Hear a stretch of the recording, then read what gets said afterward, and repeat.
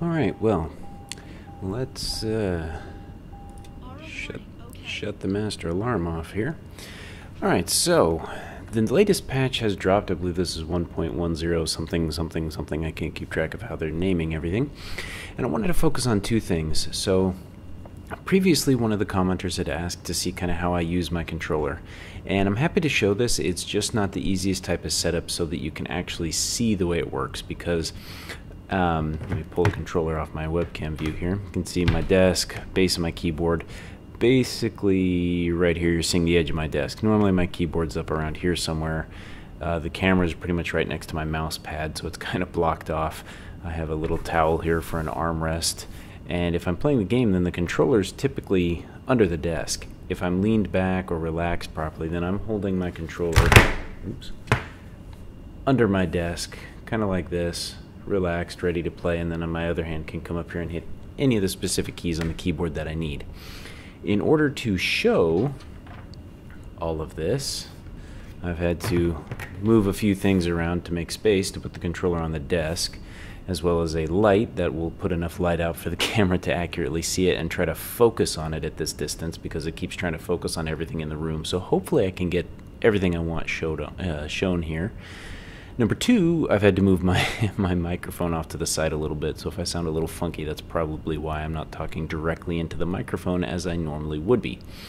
But, like I said, there's a new patch that released, and I wanted to cover a few aspects from that patch, because they finally figured out how to do sensitivity, at least from the curve.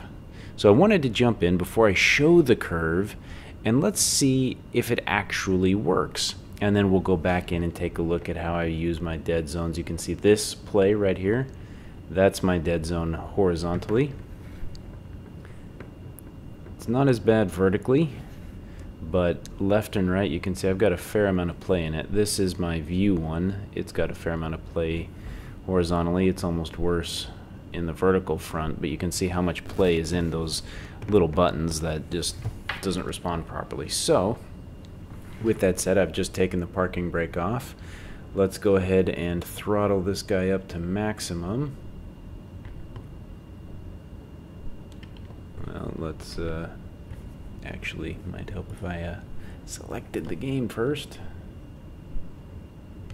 Of course. Doesn't seem, oh. Well, might help if I'd noticed my controller fell asleep. That would probably be an important fact to have noticed before I embarrassed myself. Alright, so let's take off the parking brake now. Unfortunately, one little spoiler I'll give you right now, they still have not fixed the rudder controls, so the rudder still doesn't work. It's all or nothing, as you can see, which is very screwy. So, yeah, not a fan of the rudder still. Got the purple livery out.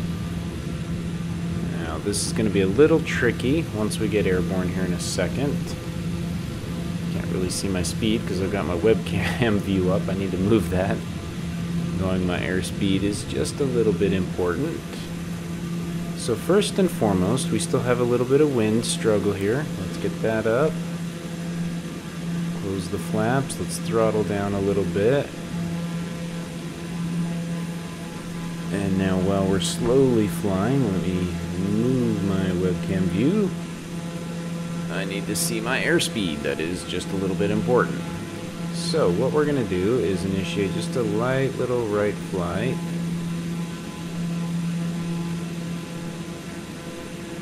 Head out over the harbor a little bit. Still feels a little bit twitchy, unfortunately.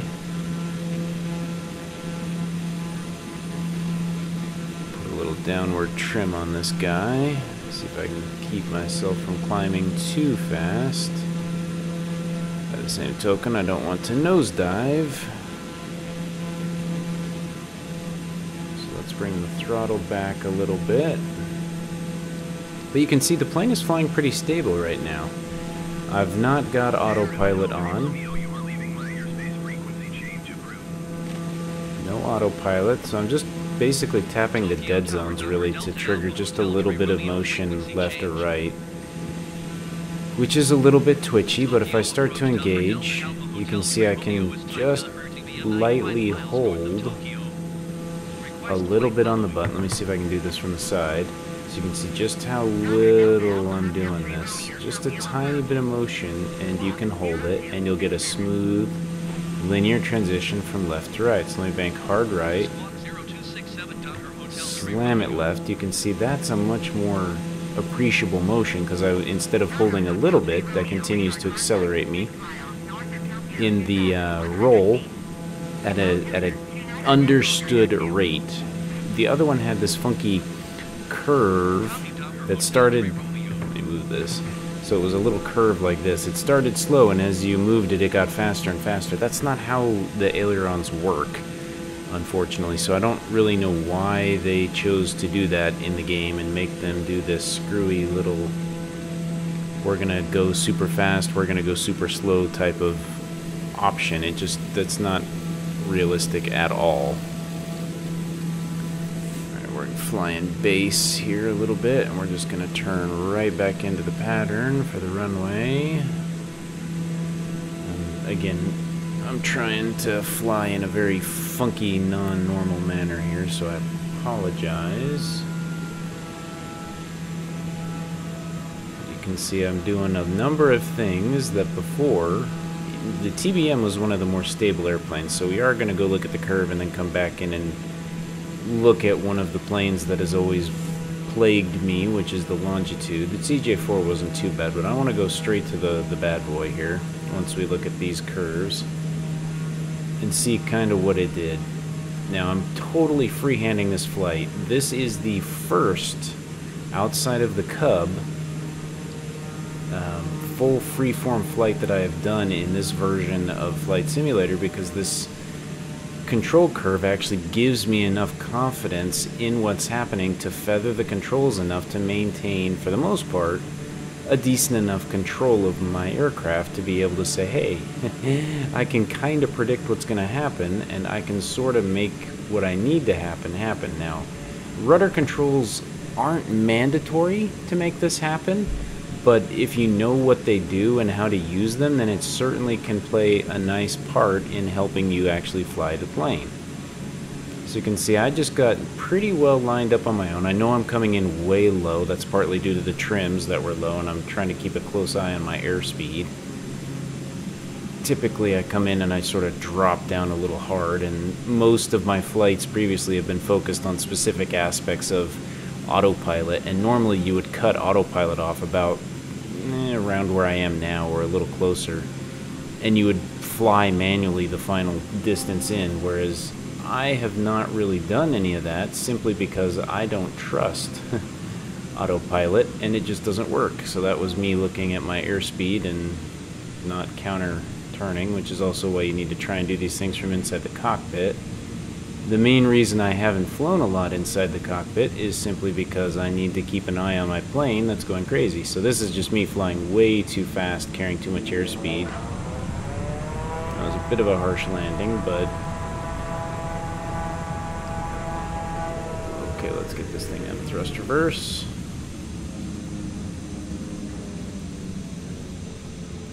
And parked. Okay, so oops. Hello, plane.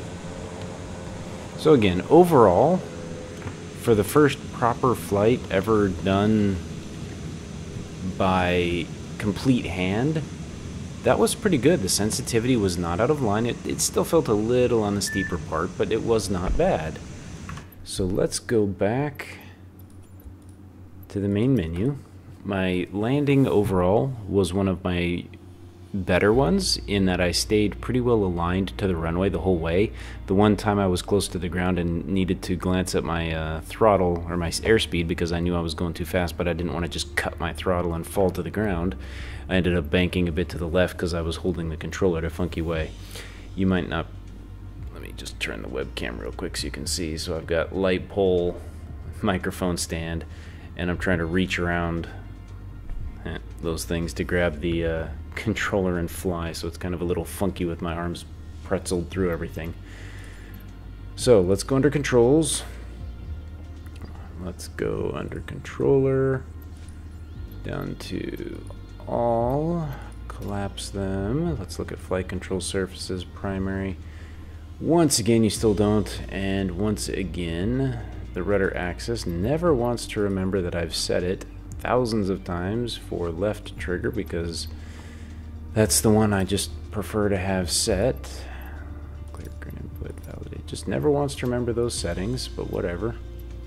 Alright, sensitivity. So this is the new look and layout, and this will explain partly why I was a little bit jittery. So this got reset yet again. Basically now this is a proper sensitivity curve. If you remember what I was talking about in the last video, I mentioned that the curve, imagine my hand here is a curve, where it starts low at 0 and then curves up, is not how an aileron works.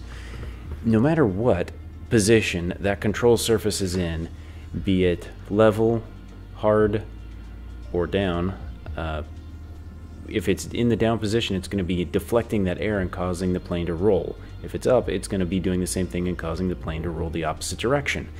No matter what level of degree that aileron is in, it's going to be deflecting air and the wing is going to be moving. So to have a curve that applies more aileron the farther you push it is just completely not how flight works.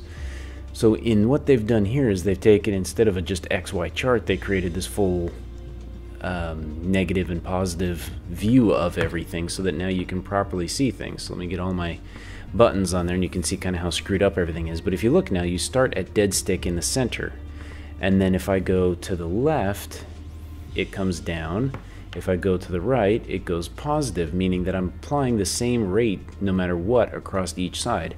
Now, if I have, say, the left side that's not very well calibrated and maybe a little more sensitive than the other, then I can dip that sensitivity down a little bit, and you'll see now it moves a little slower, and then it will accelerate. So it gives you a little bit more freedom to go in here now and actually calibrate the specific axis that you may need to calibrate. For me, I really haven't noticed a problem with either left or right on any of my sticks, or even forward and backward. What I have are dead zones, and you can see here even more of a representation of what this dead zone means. So my stick, if I can get this stupid thing to focus, come on camera. Hello, focus on the controller. Thank you. I'll do the best I can. There we go. So you can see this motion is my dead zone. And if I move it over and release, I've still held it there. So that is still registered as a dead zone. So that is the area of space that I need to cover. So previously we were calling this about a 24% dead zone. And if you look, that's pretty accurate. I think it might be closer to a 22. Basically, I want it to match where the spring load pulls it back down to. So I might be able to get away with a little bit less.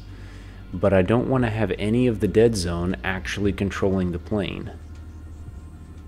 So I'm just going to push a little bit into the resistance. You see it pulls inside. On the left side, I can go to there, and it pulls it right back in. This way, no matter how I am, the dead zone won't be controlling my plane. I can get into the edge and begin to push it. Oops, of course I would mess with that. But once you get onto that edge and you begin to push it, the dead zone will end and the wing will respond. And this way, part of why it was so twitchy there was because I was making these minor little movements on the stick here that you can see, and those were causing the control surfaces to move. Well, that's my dead zone, and that I don't want controlling the plane at all, because that means if it's just a hair off, the control surface will be moving and it will be deflecting some air. That is not healthy or good. So let's repeat that across the board. I think this one was, what, an 18? If I recall all of my previous settings. I'm going to pull it back. Yep, we're right on the edge of the spring. I can feel the tension. Nope, I think I need to go to a 20 on you. Which is a shame that I'm wasting so much of my controllable area. Yep, that's about right. But that's just the only way to make it work. So up is really good. It comes back to there, so that's nice.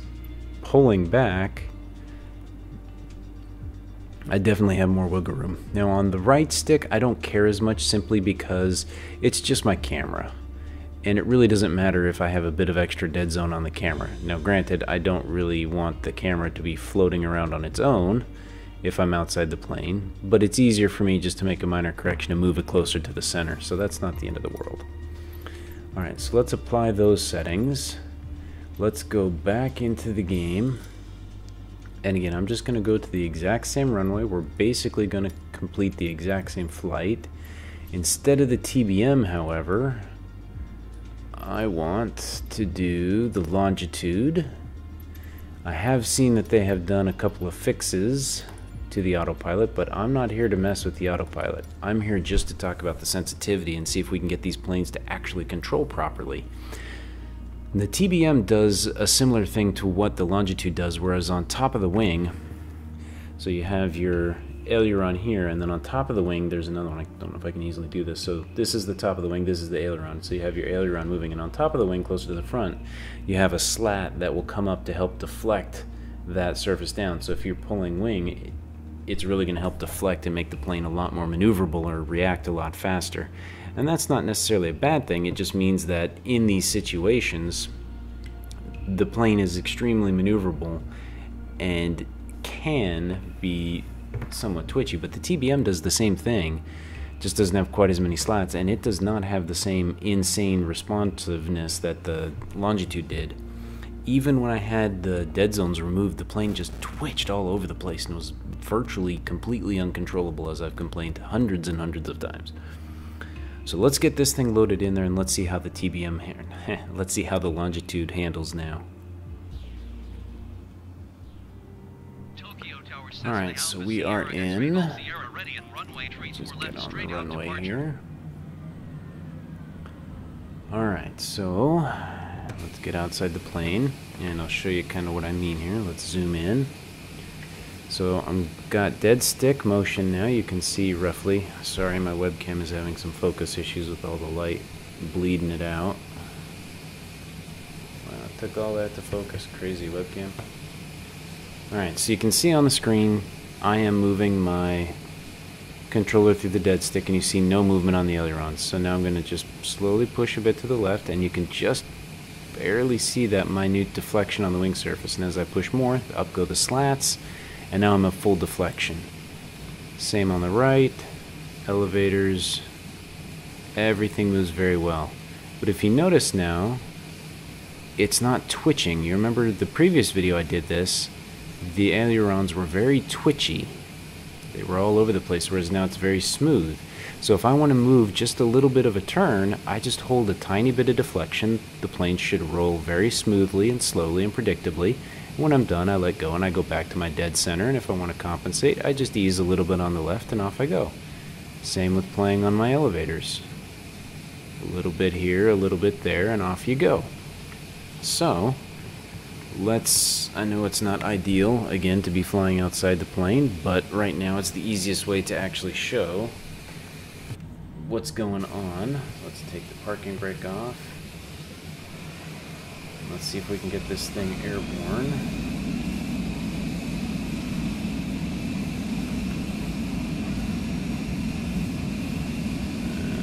There's the wind. Now, again, you can see I'm kind of loose holding this on the right hand because it's a difficult angle for me to be at here. The plane's going to naturally start rolling. There it goes. We're going to be airborne any second. Back just a little bit. There's a bit of roll. Flaps, gear. Ooh, this plane is still a little on the twitchy side. Let's throttle back. Let's pitch this nose way down. Okay, that was me hitting trim on my rudder. That's on me. Okay, trim. Come on, trims. There we go. Alright, so I think we've got the trims pretty well set. Nope, I keep hitting my rudder trims. Let me try to fly on this side, sorry. Okay, so this plane is still a little bit twitchy. Let's throttle down a bit more. See if I can get my nose down. Man, I'm at minus 28 on the trims and I'm just not bringing that nose down.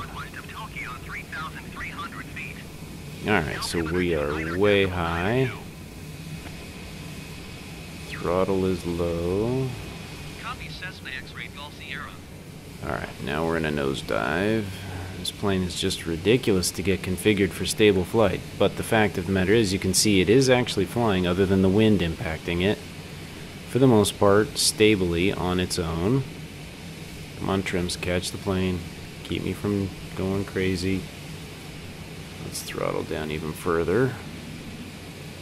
Alright, so this is such an uncomfortable position to fly in. But I'm holding a turn steady. You can see how twitchy it is. Most of this is just me returning to dead stick, so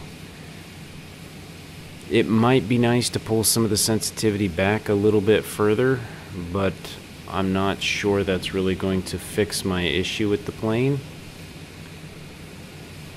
It's going to take a bit more work, but the fact that I'm manually flying this thing through everything that's going on is definitely a positive. Before, doing this type of a flight handling would have been virtually impossible. I'm not sure my flaps ever went down or up, so I don't know if that's been causing some of my issues. Alright, I think I see the runway. Yes, I do. We are coming around to the runway. Get the first flaps on. I can't tell if they went down.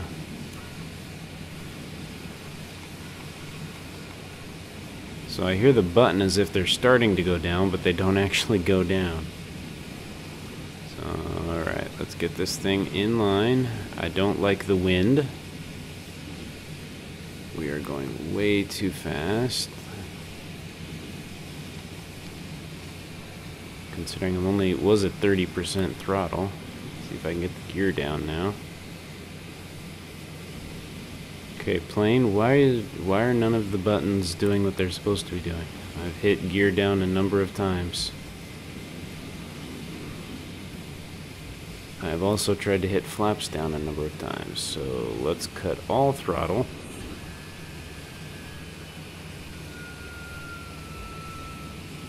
There we go. Still can't get the flaps down. I'm still accelerating somehow, even though I have 0 throttle, so I'm not sure maybe there's some other issues with this plane, and it still feels ridiculously twitchy. Like, I do not feel like I am in any control of the plane. I'm still being battered around by the wind. Micro-maneuvering. I didn't even counter-steer on that. Yeah, this plane is still out of control. Yeah, I don't know what's going on with that. That's just really agitating, because there's no reason that plane should be so uncontrollable. I do have the wind set to do nothing. That is, oops, let's go back.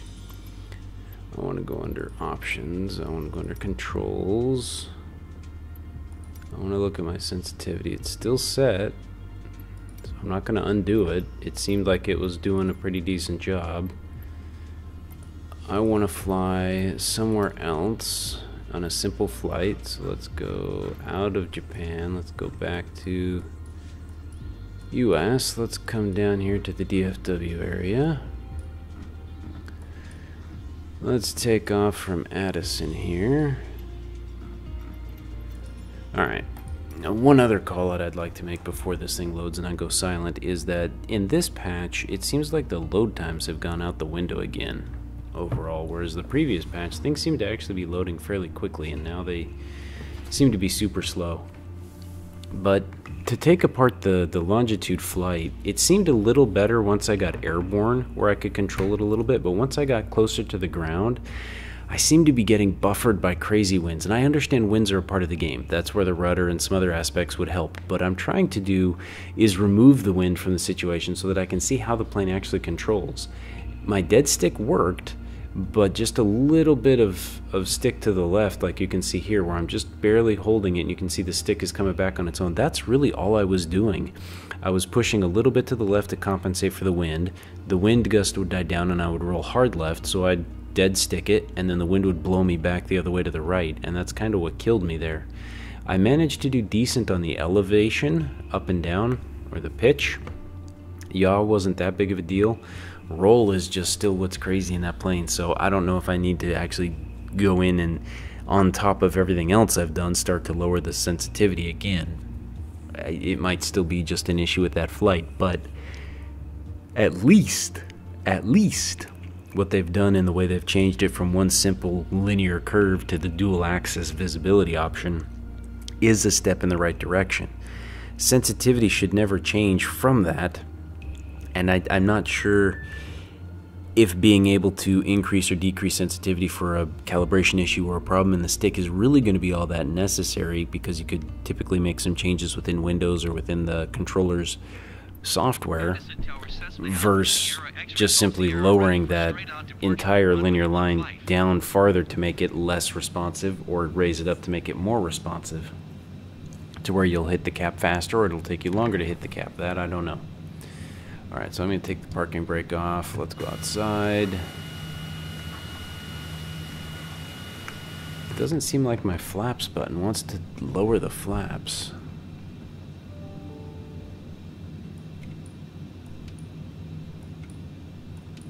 Hello, why don't flaps want to go down? That's really bizarre.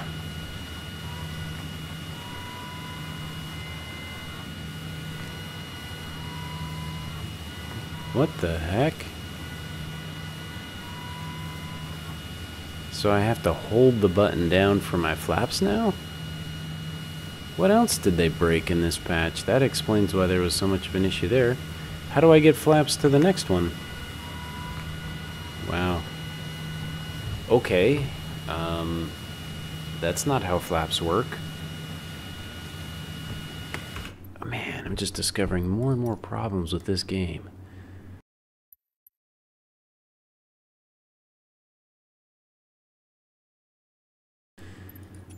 Interesting. So that's a nice new brake.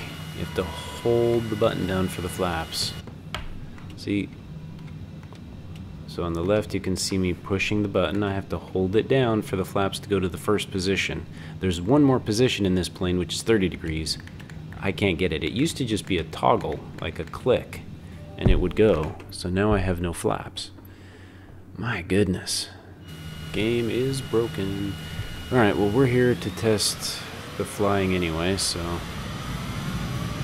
what I can say is they have definitely made the Addison area look a lot more realistic, because this, I live pretty close to here. There's a neat tunnel that goes under the airport, and this is much more like what Addison looks like in real life. Okay, we're going to let lift do its own thing naturally here, because I don't have any other way to do it. Then we're going to immediately, whoa, throttle down. Okay, what the heck is going on? Why? Look at this. I'm not even... Go up. Okay, landing gear won't go up now. And the plane is just rocking completely on its own. Where's pause? Weather. Wind. Can I delete wind, please?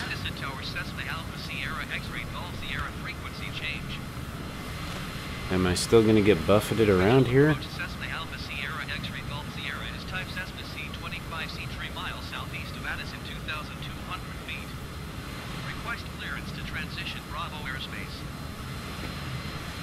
Okay, my gear's up at least now.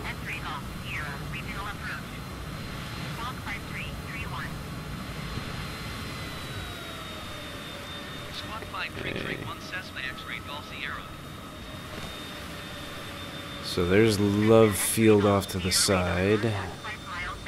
Here's Addison. Those buildings are a little bit too tall. Okay, Highway 75 to my left. I already flew past 635, yep. Alright, let's begin a bit of a turn here. Actually, we're going to want to turn this way. So So it seems like deleting the wind layer sort of worked this time. Because now I'm able to hold the plane in a proper turn. Things aren't going completely out of line. We're going to come over White Rock Lake here. And then we'll turn around and head back towards the airport. Try to land at Love Field. So it's still a little bit twitchy. But it is a lot better. Fly over the Arboretum, then make our turn.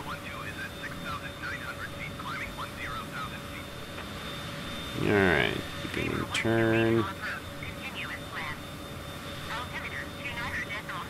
Try to turn this so you can see what I'm doing, but either I'm too close to the mic or I'm too far. I had a bit of delay in responding to how hard I was turning. Okay, I can see downtown coming up. We should be seeing the airport. I'm going to throttle down to 22%. And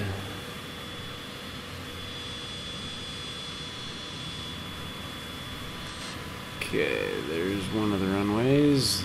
Let's follow I-30 in to town here. We should be getting a little lower. I'm going to throttle down to 16% now. See if okay, good. Landing gear will come down now. So they definitely messed a lot of settings up because I didn't used to have that problem with my landing gear. Alright, let's get this thing lined up. You can see my nav map on the right monitor is having an absolute mental breakdown with some of the waypoints. Alright, now I don't want to be pulling. Nope, I hate that about the trim. I don't know why I would trim the rudders. I don't think I've ever used that setting, so I may go disable that so that I don't keep accidentally hitting it. Okay, it doesn't feel like the wind is gone, because it still feels like I'm getting buffeted by something that shouldn't be there anymore. Okay, now I don't have flaps properly, so I'm going to try to hold the flaps on manually here, which is just absolutely stupid. And because of that, now I'm doing all these extra maneuvers to bring the plane into alignment at the last minute. It definitely reworked the textures a bit. Yeah, I don't know why the plane is fighting me. Seriously, why are you doing all these pitches and rolls? I am not telling you to do these things, and I deleted the wind layer. But that... No, get back down. Get back down. I can't do another control, so I have to turn the flaps off. Okay. That was a struggle.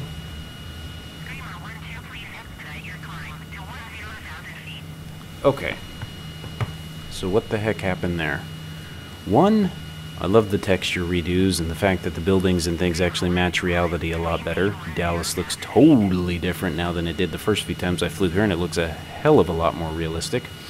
Number two, I don't know if you could catch it in watching what I was doing, but you could see that I was pulling like half stick and the plane wasn't responding, and then all of a sudden the plane would jerk off as if the wind moving over the wings was non-existent for a time frame, and then all of a sudden out of the blue, be quiet lady, all of a sudden out of the blue the plane would snap in that direction, and then I'd try to compensate.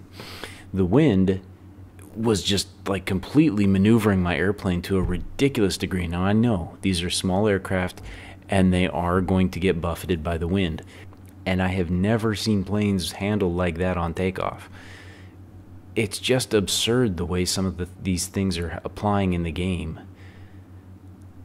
At least I can say once I deleted the wind layer, the plane seemed to respond a little better, but there were still negative zones where like the game was expecting the wind gust to be hitting the plane, which is why it was not responding, and then all of a sudden the plane would pitch the other way or roll the other way and suddenly lose a bit of control.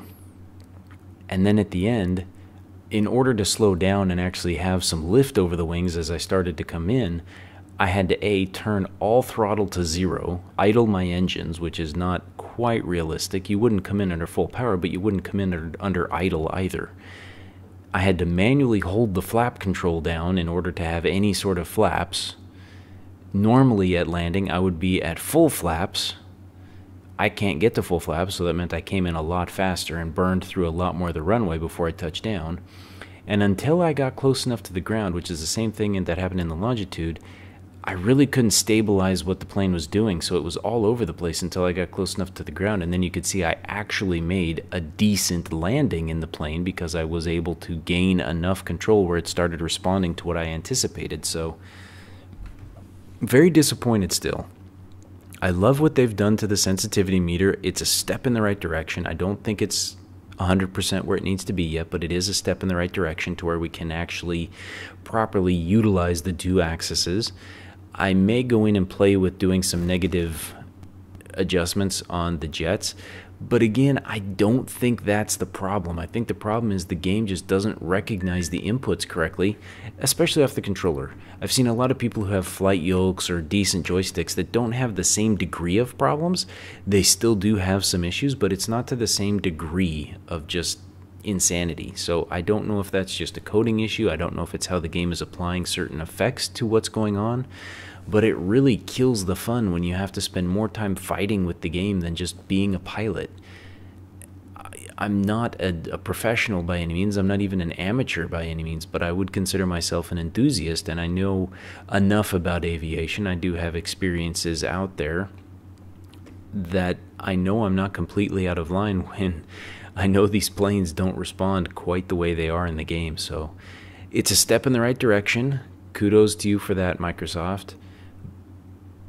Boo on you for releasing a game that is still, what, 2.5, 3 months down the road, completely broken, in my opinion. I would much rather have completely borked textures like on launch day and a plane that flies than gorgeous looking Japan, much better Dallas details, and a plane that I can't fly.